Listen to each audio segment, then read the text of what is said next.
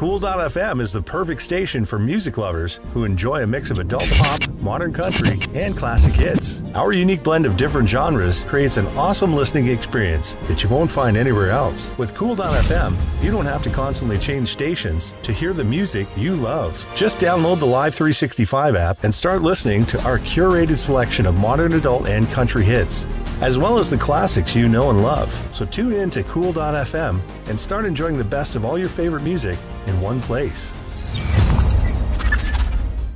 Hi, I'm Matt D. Wilson, writer of Impostor Syndicate, which is funding right now on Zoop.gg, and also the host of the War Rocket Ajax podcast. And you're watching and listening to Two Geeks Talking. Good morning, afternoon, evening, everyone. Two Geeks Talking is an entertainment industry interview show where we interview the creative people from the comic, film, TV, movie, and video game industries. And of course, I'm your host, Kurt Sasso. We're joined today by a multi-talented creative person. He has a podcast, he's a comic creator, he is probably a tuba player or something like that. I don't know for sure, but we'll ask him in the interview itself here too. But we're joined by creator of the Impostor Syndicate, and of course, I'll let you talk about your podcast as well. Matt D. Wilson, how are you doing today? I'm good. How are you, Kurt? Doing good, doing good. So what instrument do you play? None. I tried to learn to play bass guitar when I was a teenager, and my parents bought me a bass guitar with no frets, so it was harder to learn. And I ended up giving up on playing a musical instrument. I took TV class instead of band in middle school. My wife is a classical guitarist, though, so she has all the musical talent in my household. For those that don't know anything about yourself as a creative person, tell us who you are and what you're bringing to Two Geeks Talking.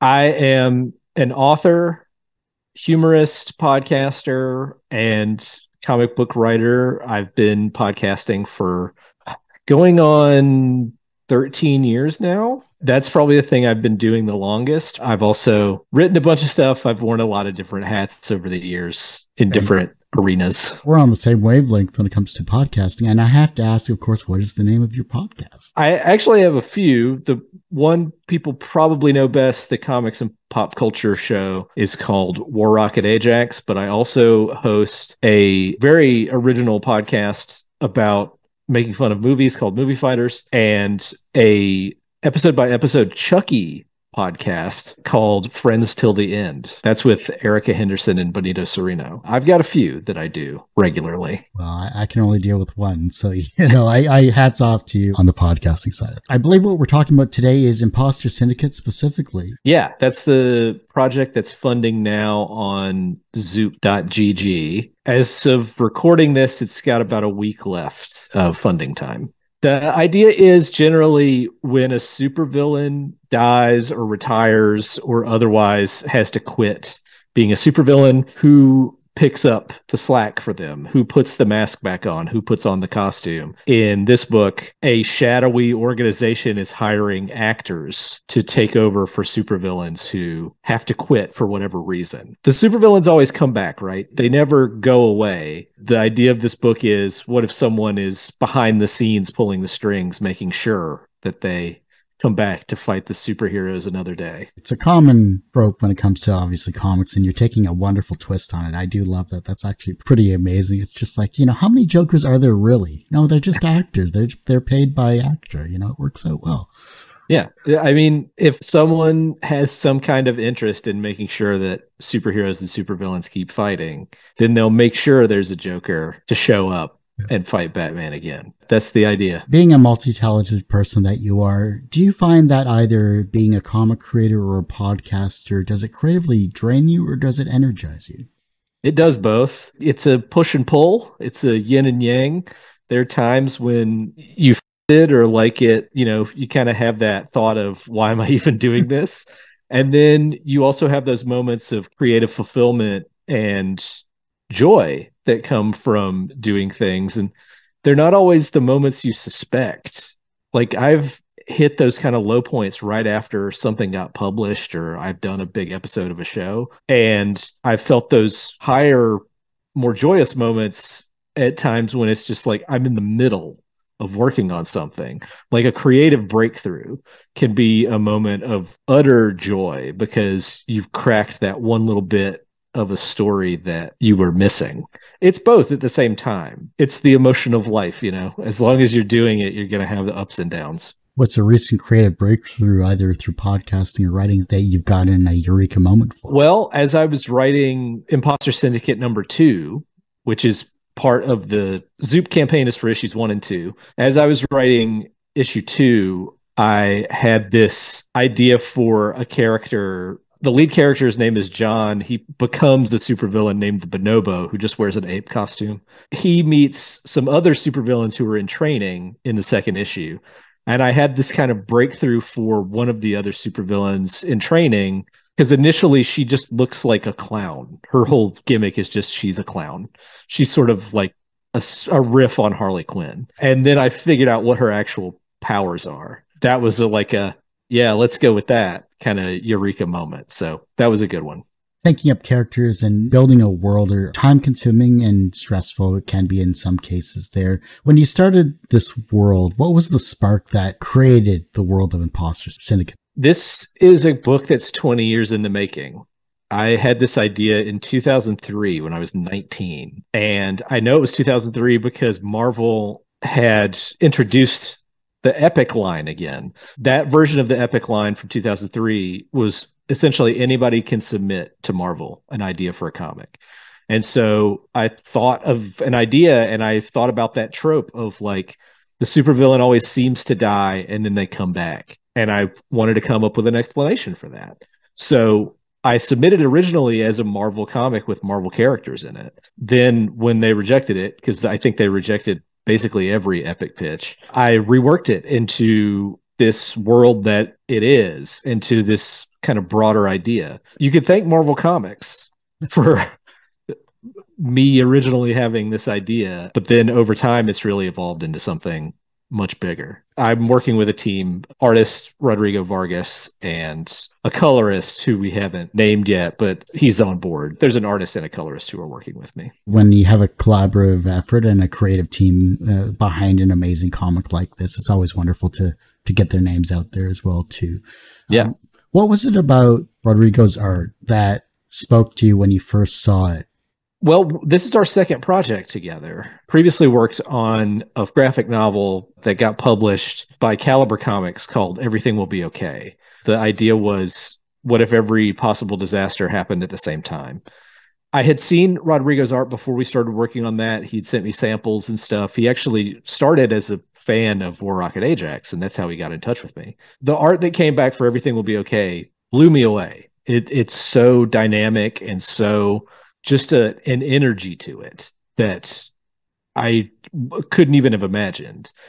And then we started working on Impostor Syndicate together, and the superhero stuff, it just leaps off the page. It's so good and so funny. He's added in jokes that I didn't even put in the script, but he understands that the tone of this is kind of like satirical and funny, and he just absolutely nails it every time. I'm blown away every time he sends in a page. It's so good. What was your favorite joke that you can actually tell us without spoiling it? It's in the preview pages that you can see on Zoop. So there's a character, a supervillain, who the lead character, John, sees outside of a window fighting a speedster superhero. And this character, his name is Dr. Didgeridoo, the villain character. He like wears Crocodile Dundee style garb and he fights using a didgeridoo. And I never said anything in the script about him having a pet crocodile, but Rodrigo just gave him a crocodile. And the crocodile is so funny and is there in multiple panels. And every time it shows up, it makes me laugh. So the crocodile is the best joke. And it's all Rodrigo. When you were writing the script and Rodrigo gave you back artwork, what was a piece of artwork besides the crocodile, which is hilarious, by the way? I do have to admit, that is now my favorite character I'm rooting for in the series, so you better not kill him off. What was a piece of artwork that you got back? Rodrigo looked at your script that was better than what you had written on the page. There is a final splash page in issue 1 where John's first attempt at being a supervillain sort of comes to an end. And he's face to face with our Spider-Man analog superhero named Webshot. The way that Rodrigo stylized the way Webshot is different from Spider-Man and is kind of his own entity who does his own thing. The sort of just like aftermath, which is what that splash page is unbelievable. The page is finished, but we didn't make it one of the preview pages so as to not give it away, because I want people to see it in the book. It's so good. Crowdfunding campaigns are like a second job usually, for the most part. I mean, it could be a third, depending on how many jobs you have. When it comes to this campaign here, and obviously you've done others in the past, what has Zoop given you from a creative standpoint or a crowdfunding standpoint that maybe eases your mind creatively? I mean, the big thing is, you talk about having a second or third job. Running a crowdfunding campaign, with other crowdfunding sites is 4 or 5 jobs by themselves. On Everything Will Be Okay, which we did on Kickstarter, I was writer, editor, shipping clerk, warehouse manager, because I had all the boxes of books in this room. I was customer service manager. I was doing all the marketing. It was everything. I was doing everything. And it was exhausting. And in the end, I feel like so many things could have been done so much better if it wasn't me doing them, because those are not my areas of expertise. I want to just do the creative part, and Zoop helped with that immensely. They've helped me with the kind of marketing and PR part of it by setting up interviews, sending out emails, being more hands-on on that side of things. They handle some of the back end shipping and printing stuff. By virtue of taking that off my plate, I really can focus more on let's make this book the best we can. Let's, really focus on the creative side of things. And I can focus more on doing the marketing I want to do, part of marketing I want to do, which is talk to you and get people to spread the word around and kind of have fun with it instead of stress about it, which is always part of a crowdfunding campaign. You're about the 4th or 5th person I've had on more recently that has used Zoop as well too, and it's been consistent across the board when it comes to praising Zoop as a crowdfunding site. So hopefully more people, creative people, go to that. I would recommend it. It's nice to just not have to worry about some things, even if they charge a little more for it, but it is worth it. That's the long and short. Everyone usually asks, what's the wisest piece of advice, or what's the most BS piece of advice you've ever received? But what's the second wisest piece of advice that you've received that has stuck with you in your career?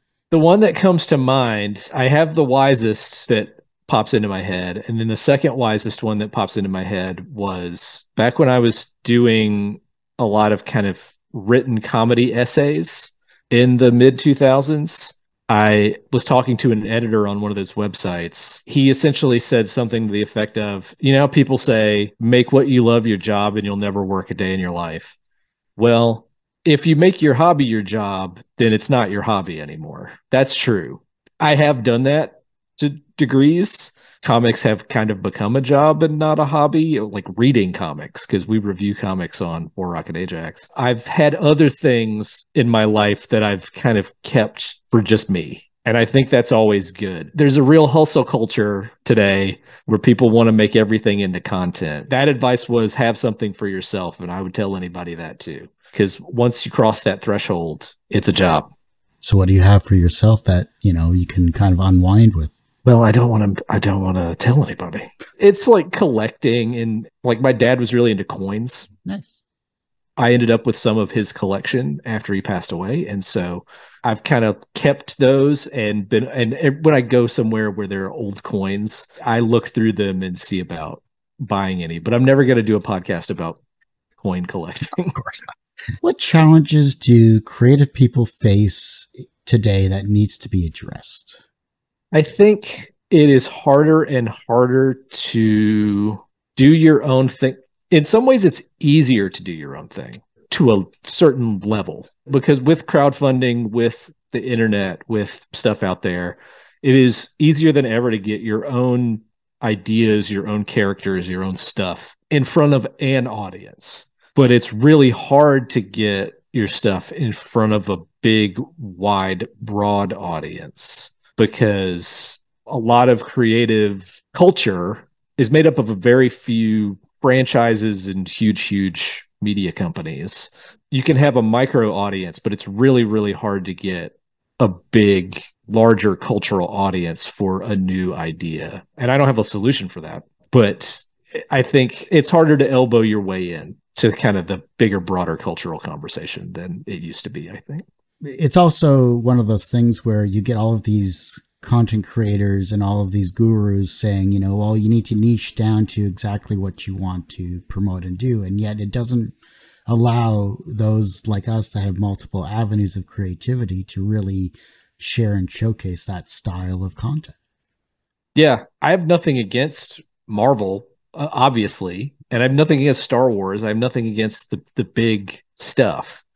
But if you really want to get to that level where like everybody's talking about your creation, because those things are so big, it's really, really hard to make a new thing into a thing that people care about. You can have your small audience care, but it's really hard to make a lot of people care and to break through the noise. I would love to figure out a way to do that, but I'm not quite there yet. The only people that really care about our stuff other than our audience is ourselves. Yeah, right. And you can believe in yourself a lot. And like, even when I get as dejected as I ever do, I never think I'm going to quit, because I can't. I'm going to just keep going. Even if I never reach that broader audience, I'm too motivated to keep making stuff. I was going to say I'm stubborn. Motivated sounds better. I like that. I may use that in future interviews. I think it's amazing because we have passion for this, and we've had other words, and I'm sure we've had friends and family say, why are you still doing this? Or why do you keep doing this? And it's just like, it's because I like doing it. I love it. It's fun. Keeping a bunch of plates spinning. It's giving up some social engagements, which I don't always mind because I don't always love social engagements. Yeah. There's a trade-off. I know what my brain always tells me, this is what you have to do. There might be things you want to do, but this is what you have to do. I'm going to keep following that, even if it never leads me to any huge success. I'll take my small success and let that drive me.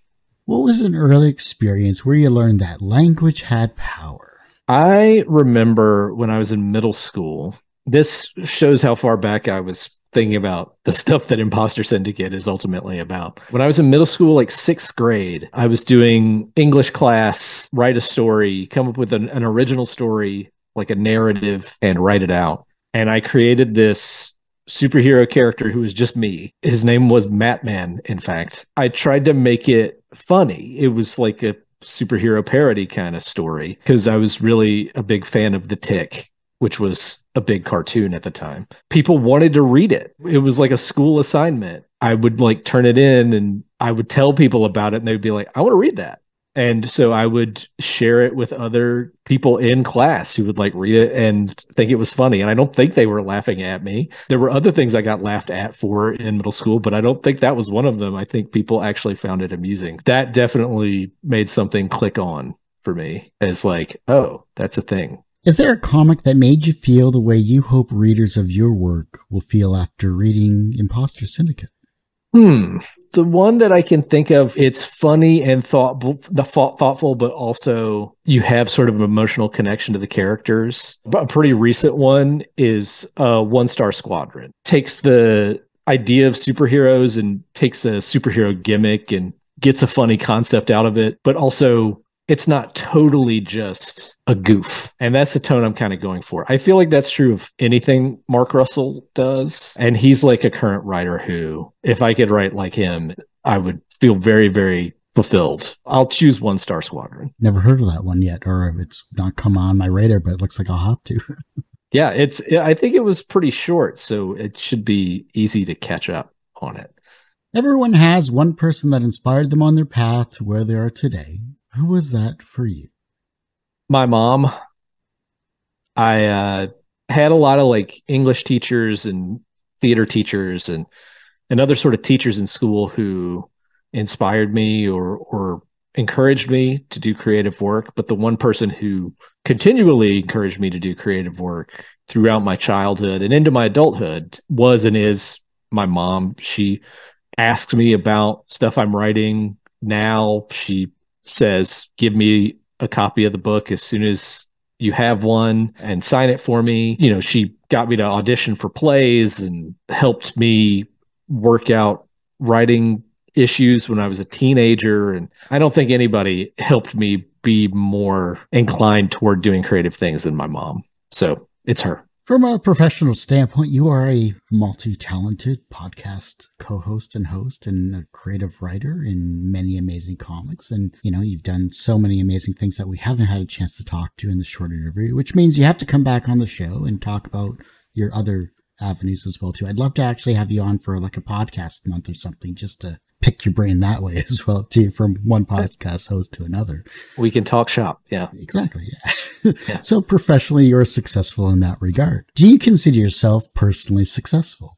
I do. In some ways, I think I'm more personally successful than professionally successful. I still do comics and podcasting and all of that as, I guess you'd call them side gigs. I have a day job and have had a day job most of my adult life. And then I do the creative stuff on my own time. Personally, you know, I've got an incredibly talented and beautiful wife and a great home and great family. So personally, I'm very happy. Whereas professionally, I feel like I'm still chasing something. Yeah. Personally successful. Yes. The reverse of success is failure. How do you deal with your failure? Actually, Impostor Syndicate sort of emerged, the fact that it's happening now sort of emerged out of a failure. I was working on a project for pretty much 2 years straight, starting in 2020, like in the midst of the pandemic. And that project, through no fault of my own or anybody else's really, just kind of went away, fell apart for various reasons. Immediately after that happened, I thought, okay, now I really need another thing to do. Eventually became, you know, this crowdfunding campaign for Impostor Syndicate. So I think the way I deal with failures is to find another thing to do. The younger generation is looking at your work and becoming inspired to be creative in their own way, whether it's as a podcast host or a creative person in writing or comics or whatever the case may be creatively. Somehow you may be inspiring them in some way, shape, or form. How can they inspire the generation that follows them? I think it's a pretty simple answer. Make something. Don't aspire to be a writer or a podcaster or a comic creator or whatever it is that you want to do. Do it. Even if you think you're not ready, even if you think what you make won't be good, make it anyway, and that'll be your first try. And if it's not up to your standard, then the next thing you'll be that much closer to being up to your standard. That's the piece of creative advice I would give anybody. Stop wanting to do what you want to do and do it, even if you don't know where it'll end up.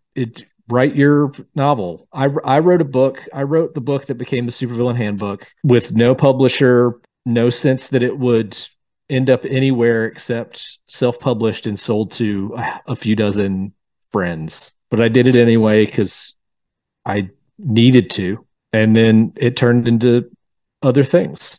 Make something now, and then you can start inspiring the people who come behind you. If your life was a comic book or a podcast, what would its title be? And what would its soundtrack be? I think its title would be Not the Colorist, because there's a comics colorist named Matthew Wilson who is a really nice guy. I can't even be mad at him. I have an extremely common first and last name. That's why I use a middle initial. And throughout my whole life, there have been other Matt Wilsons. There was another Matt Wilson in my middle school. There have been other Matt Wilsons that I've run into in other parts of my life. And then once I got into comics, I started to go into conventions, and colorist Matthew Wilson would be there, and he'd be a nice guy. And people would come up to me with his books, and I'd have to say, that's not me. He's over there somewhere. On my banner at conventions and in my Twitter profile and everywhere, it just says Not the Colorist. So people know that it's not about him. I think it would have to be called Not the Colorist. As far as the soundtrack, I think the soundtrack to my life has been like a weird mix of 90s hip hop and 2000s indie rock. So I would have to pick out specific songs, but I think it would be from those two genres throughout. Outkast has always been a big one for me. I've always been a big Beck and Radiohead guy. So those are some early thoughts of what would probably be in there. I saw Beck live at DT in Michigan. It was a great show. And I also saw Chumbawamba live as well, too, if you want to see one-hit wonders. That was fun. Well, Matt, I do hate to say it, but that ends this particular episode of Two Geeks Talking. I want to thank you so much for coming on the show. Thank you for having me. This has been a really great conversation. Thank you, Kurt. You're welcome. And before I let you go, where can we find you? How can we support you? Of course, where is your Zoop campaign and anything else you'd like to promote social media-wise? You can find basically links to everything that I do at the website mattdwilson.net. That has links to the podcasts that I host, the comics that I've written, books that I've written, the non-comic books that I've written, and all my social media accounts are linked there as well. At the top of that page is a link to the Zoop campaign, but you can find it at zoop.gg/c/Impostor Syndicate, imposter spelled with 2 O's. So it's spelled IMPOSTOR, not IMPOSTER. Both are acceptable spellings, I have found, but I spelled it with the O. That's where you can find everything. I almost thought I misspelled it, to be perfectly honest, so I had to triple check your lower third there, because I was just like, wait, 2 O? Really? 2 O's? Oh, geez. Yeah. My Canadian brain went for a loop there for a second. Well, like I said, that ends this particular episode of Two Geeks Talking. You could, of course, find this interview and 1,000+ others on our website, tgtmedia.com or twogeekstalking.com. That's the word 2, not the number 2. Website's going through a rebuild, so that obviously takes time. But head over to the YouTube channel, which is youtube.com/c/tgtmedia. The podcast is back. Find it at twogeekstalking.podbean.com or search any of your audio streaming service for Two Geeks Talking, and you'll find this interview and 1,000 others. And as I say every week, everyone has a story to tell. It's up to me to help bring that out. Thanks for listening and watching on Two Geeks Talking.